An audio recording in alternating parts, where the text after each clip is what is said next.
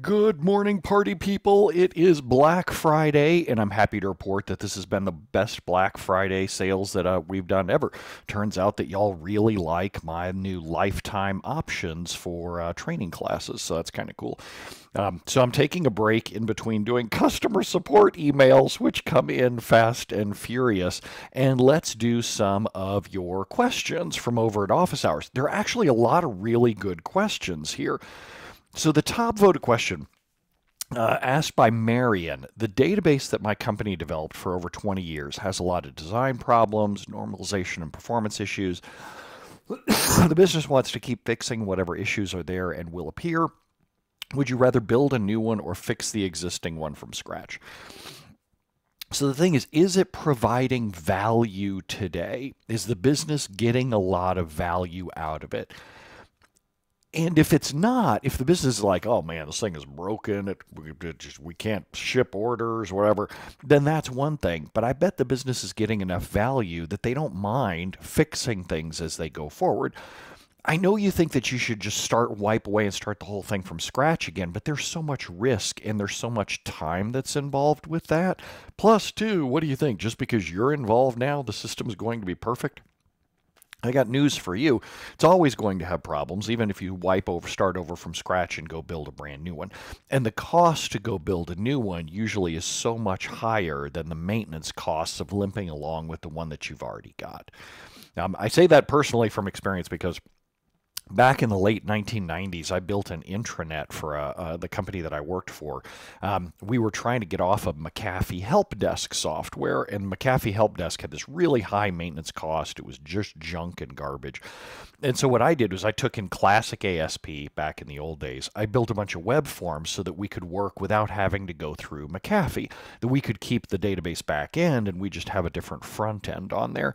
And then over time, we ended up canceling McAfee and we ended up using this intranet that I built. I went back to that company like 15 years later. They were still using my janky classic ASP help desk with its back end of the McAfee help desk database, because it was just good enough. It provided enough value. And even though everybody knew it was terrible, it was a bad database design, you really wish you could start over, it worked. It worked well enough and outstripped the cost of trying to build a new one from scratch. So most of the time, you're best off just working with the existing system and continuously adding features and paying down technical debt gradually. Next up, let's see here. Next up, George says, I'm a SQL dev learning performance DBA enthusiastic amateur. Man, you need to figure out how to use less words to describe what you do. We have an external consultant who said SQL Server is self-tuning and reevaluates after 3 runs. I cannot find anything about this online. Do you have any idea what they might mean? So when someone tells you something and you don't believe them, don't ask someone else for evidence. Ask the person who told you that. That's why I'm a really big fan of, in my blog posts, I like to give you demos and go, here you go, here's the database, here's the scripts, you see how this works. Here's proof that it works this way, and you go see how this works. And if that person can't give you written evidence from Microsoft or demos or whatever, then that's your answer. People will lie to you throughout your career, sometimes knowingly, sometimes unknowingly, and you've got to have a better BS detector to challenge them. Don't go out and bother other people, because I don't have the time to disprove whatever some yo-yo's saying. Next up, ChiHarley asks, Microsoft is pushing my client to activate the SQL infrastructure as a service extension on their Azure VMs. Do you like to enable the extension, or do you have an opinion on it? So let's see here. So Microsoft wants you to install something that costs money. I wonder why they would do that. And somebody out there is going to be like, well, no, Brent, it doesn't cost any money. It's free with your Azure account. Right, but what does it start phoning home to do? Does it leverage additional Microsoft services? Does it suggest that you're going to back up to Azure, for example? Are there ways that Microsoft can start keeping tabs on your environment and helping you to use services that cost money up in Azure? And can you imagine what their motivation might be? Now, having said that, When SQL Server 2022 came out, SQL Server 2022 has the ability to pay as you go for licensing, which I personally think is awesome.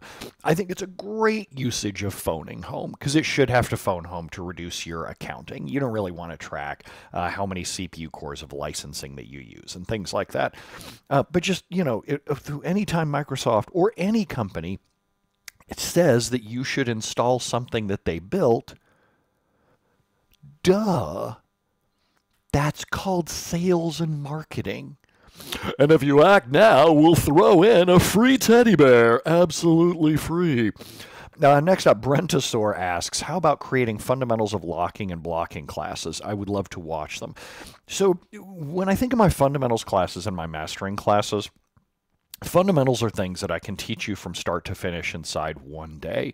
Mastering classes tend to be built on top of the fundamentals, that you have to already know the fundamentals in order to go tackle these other concepts. And so I have locking and blocking modules in mastering index tuning, mastering query tuning, and mastering server tuning. But those are mastering level things. But I don't expect people at the fundamentals level to understand locking and blocking and how to fix it. You already have to have been through the fundamentals classes before you can go start tackling those additional things. Next up, Carlo asks, hi Brent, any updates regarding the problem of always-on cluster errors due to heartbeat timeouts based on VM snapshots? So let's see here. You have a problem with a third-party product, and you're asking a blogger if there are any updates. Let's see, do I work for Veeam? No, I don't.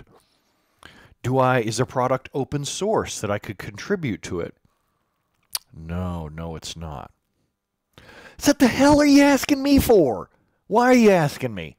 What do you think I'm going to do? You think I'm going to pull a Veeam update out of my rear end and apply it on your servers? I'm going to pull something out of my rear end and apply it on your servers, but it's not going to be a Veeam update. Nothing against Veeam. I'm sure the product is, well, obviously it's not completely fine, right? Because you're asking that question. But go to the place where you should ask that question, right? If you're having a problem with a third-party product, go talk to the third-party people. Duh. Jessica asks, hey, Brent, have you recently done a talk, or do you know a good recent talk on YouTube for setting up log shipping for DR? It's been a while since I had to deal with the last one. I wanted to make sure there aren't any new gotchas. Nope, log shipping hasn't changed since the dawn of time. Anything that you find that's like 10, 15 years ago still is relevant today. The same basics are all still out there. You can run into some issues with modern features. For example, if you use transparent data encryption, you're going to have to put in the extra steps of putting the certs over on the secondary server. But even that isn't new. It's like 2005 or whatever. So yeah, the old stuff is completely fine there. Cassian asks a really good question. How do you know if auto growth events are benign or problematic? So, true story. For some reason, my brain just freezes on the terms benign and malevolent. Malignant. Those are the two like cancer words. I never remember which one's good and which one's bad. I can just never remember. And I always have to stop and think, benign is okay, malignant is bad. And I've had to repeat that to myself so many times through the years. So auto growth events are bad if they cause a blocking firestorm.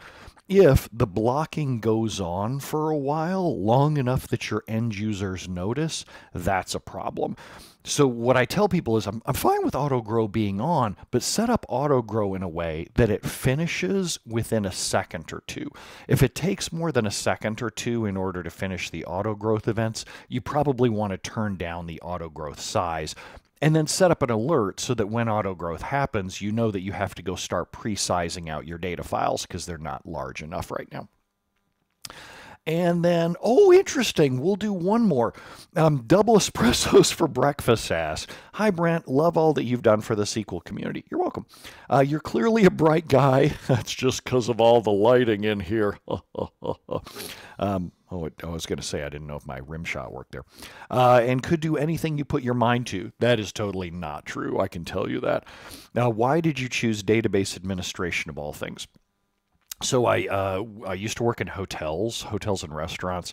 Let me even start back further than that. So when I was a little kid, I wanted to first be a race car driver. When I figured out I was too big to pull that off and not enough talent, then I figured out I wanted to go teach accounting and entrepreneurialism over in the breaking out of communism. So the Berlin Wall was falling, communism was becoming entrepreneurial, like Russia was becoming entrepreneurial. I was like, I'm going to go over and teach accounting and entrepreneurship and business over there because I thought that would be really exciting. I got like 2, 3 accounting classes in, and I was like, nope, I'm not doing that. I do not want to spend the rest of my life trying to balance pennies. Screw it, it's not worth it. So then when I couldn't figure out what I wanted to do when I grew up, I dropped out of college and went into hotels and restaurants because that was all that I'd ever known. My family had been involved in hotels and restaurants. So I worked my way up through hotels and restaurants to the point where I was managing hotels. And the problem with working in hotels is that you're always working weekends and holidays when other people want to go out to eat, when other people want to stay places. That's when you're stuck working somewhere. And I wanted to have my weekends and holidays off. So I was like, all right, let me recalculate what I want to do with my career. And so I went to work for a hotel management company. I was pretty good with numbers, despite the fact that I dropped out of college with accounting. It wasn't that good. And so I was involved with budgeting spreadsheets and then centralizing the budgeting data across lots of hotels using, at the time it wasn't Excel, it was Quattro Pro, was a better product back then, and got really good at Quattro Pro macros and scraping data from lots of spreadsheets. So then went to work for a hotel accounting software company. I wasn't a developer at the time. This was around about like 1999. I wasn't a developer at the time, so my boss sent me to classes on how to use Top Speed Clarion, was the development language back at the time that that company was using. And I enjoyed that. Top Speed Clarion wasn't bad, but then we needed to migrate everything over to either Java or .NET. And so my boss handed me a couple of books, and he's like, go learn Java and .NET and figure out which one we're going to move to, because I was leading the development team at the time. And I got like ankle deep in learning both of them. And I was like, I really hate both of these. I don't want to be debugging for the rest of my life. There's a joke in here about the SQL debugger, I'm sure. But I was doing database work at the time because our apps had a back end in SQL Server. And I liked SQL Server, and I thought the SQL language is pretty timeless. I thought even if SQL Server blows chunks, I can switch over to Oracle, MySQL, whatever. So at least that way I wouldn't have to keep learning new languages. And database administrators were very highly paid, and they were hard to find, and still are. So it was a relatively easy way to make a lot of money without having to go through long, drawn-out, expensive education, because there just weren't good database administrator degrees, and there still aren't. So there we go. So there's a round of questions from office hours. I'm now going to go hop over and go back to doing customer support emails for Black Friday. I should put a shot out. So my Black Friday sale is running now. If you go to Brentosaur.com/Black Friday, this is when I do my big, massive, huge percentage off kind of things. So you can get my training classes. You can get bundles with training classes, SQL Constant Care, and the Consultant Toolkit. And new this year, there's even a lifetime option. So you can just buy once and you have my Fundamentals and Masters training classes for the rest of your life. So head on over there to Brentosaur.com/Black Friday, and I will start doing some support emails. Adios.